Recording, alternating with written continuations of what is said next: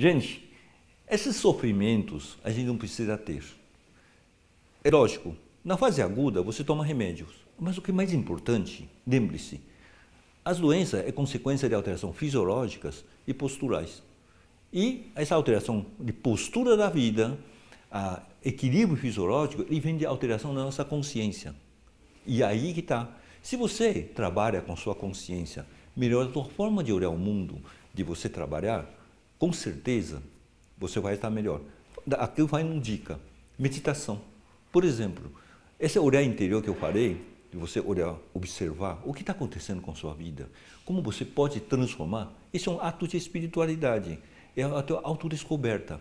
E essa consciência é extremamente importante, porque essa consciência faz com que você torne mais protegido das estimulações, o excesso de demandas exteriores. Portanto, a solução de vários problemas psicossomáticos partir dentro de você, partir da tua valor, da tua crença, daquilo que você acredita, daquilo que você queira fazer e que você ganha a confiança em cima disso. Essa confiança, fiança é o recurso do teu meio interior. Como você cria esse recurso interior? É você se acalmar, lidar com teus conflitos internos, é você fazer um olhar interior, foi o que está acontecendo. Só o fato de você perguntar o que está acontecendo dentro de mim, já é suficiente para colocar série de transformações e mudança da tua consciência.